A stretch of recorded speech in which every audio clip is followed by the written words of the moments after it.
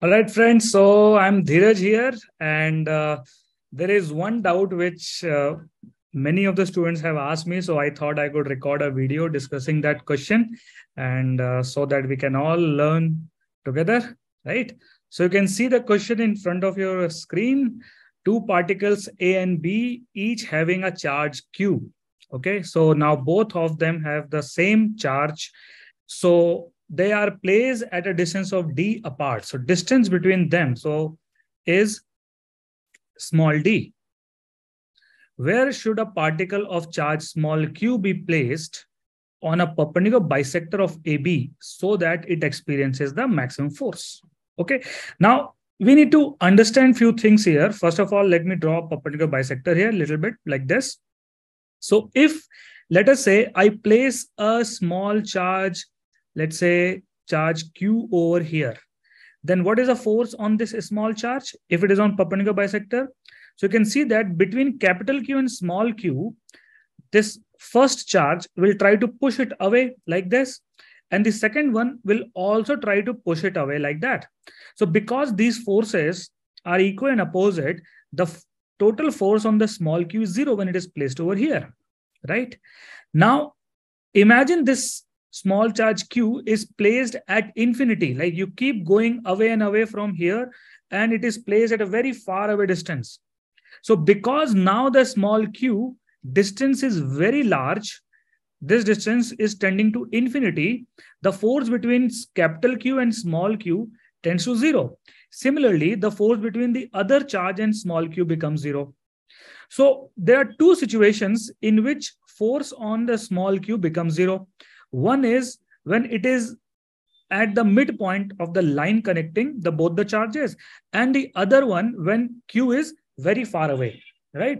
So somewhere in between, there should be a distance, let's say a distance of x, where the charge q is experiencing the maximum force.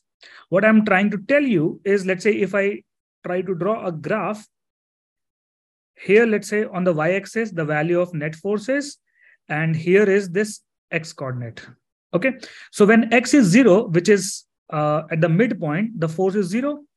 Somewhere in between it will peak out, and then as you keep going away and away, the force tends to become 0, right?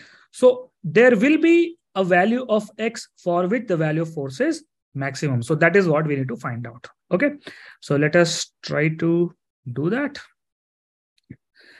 Now I can find the force for any value of x, right? So first, this thing for us would be to find out what is the value of f with respect to x, right? How it is changing with respect to x.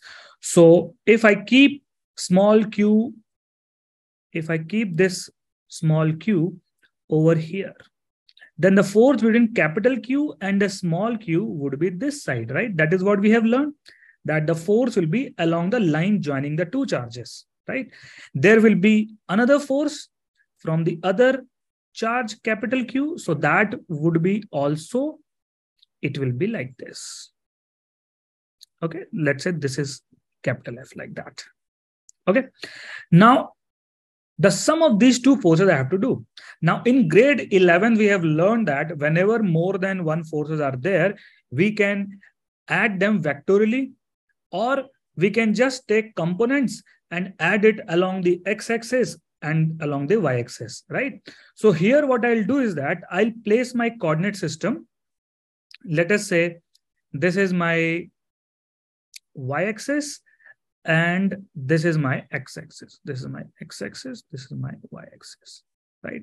So if I take components of the forces, if I take component of forces along the x-axis, so what you can see here is that this angle is equal to that angle, and the forces are equal, right? So sum of the two forces along the x-axis becomes 0. Right? So the entire force is along the y-axis only, right? So if I add a force along the y-axis, that is my total force only. The sum of all the forces along the y-axis will become, let's say if this is theta, then it will be equal to F sine theta for the first one, And the second one is also F sine theta, right? So the total force, I can write here, total force becomes 2F sine of theta. I'll write total force as Ft. Okay. So what is the value of F? If this is d by 2, then the distance between small q and capital Q, what will be that distance? Let's call it as R. So that distance would be equal to root over of x square plus d by 2 whole square. Now I'm finding distance because in the Coulomb force expression, there is the distance that you have to write, right? So force between capital Q and small q would be equal to K capital Q small q divided by R square, that is x square plus d square by 4, right? And theta is something that we have assumed, right? So we need to replace theta in terms of x and d. So in the diagram, you can clearly see that this angle is also theta. And sine theta becomes x divided by root over x square plus d square by 4, right? So the total force becomes equal to 2k q into small q multiplied by x divided by x square plus d square by 4 raised to power 3 by 2. So this is the expression of force. Now you can clearly see that the force depends on x, and we have to maximize this value of force, right? In order to maximize, what we will do is that we will take a first derivative of this force with respect to x and equate that to 0. This will be our condition for maxima here. And when we differentiate and equate it to 0, we will get the value of x for which the force F will be maxima, right? So differentiating it will give us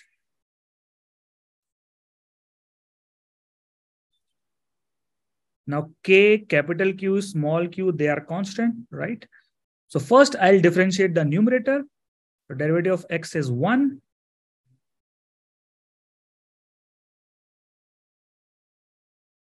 Now, if I differentiate it, the denominator, I'll get it. Now, denominator is what? Denominator you can see here is x square plus d square by 4 raised to power minus 3 by 2, right? So minus 3 by 2 will come at front and the derivative will become square plus d square by 4 minus 5 by 2. So if you differentiate with respect to x, you will get minus 3 by 2 x square plus d square by 4 minus 3 by 2 minus 1, right? The power will get increased multiplied by 2x, right? That is what we will get.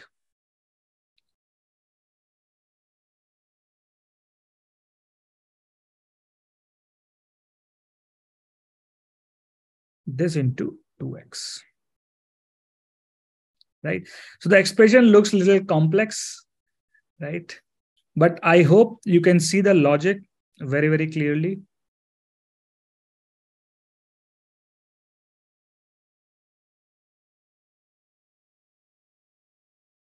Three by 2 minus 3x squared. You can see the 2 get cancelled away.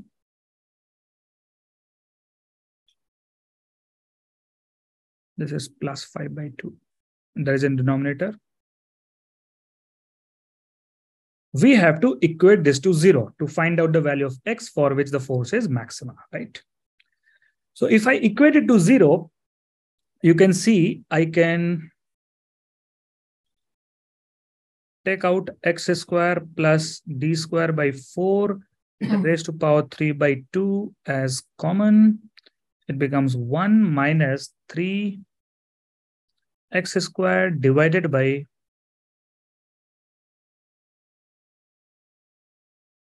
this is what you will get. right? Now, if this expression has to be 0, then that has to be equal to 1. So from here, 3x square is equal to x square plus d square by 4 is coming, right? And you get 2x square is equal to d square by 4. From here, you get x square is equal to d square by 8, or x is equal to d divided by 2 root 2, right? So if you are at a distance of d divided by 2 root 2 away along the perpendicular bisector, at that location, the force is maximum. Okay. Thanks for watching.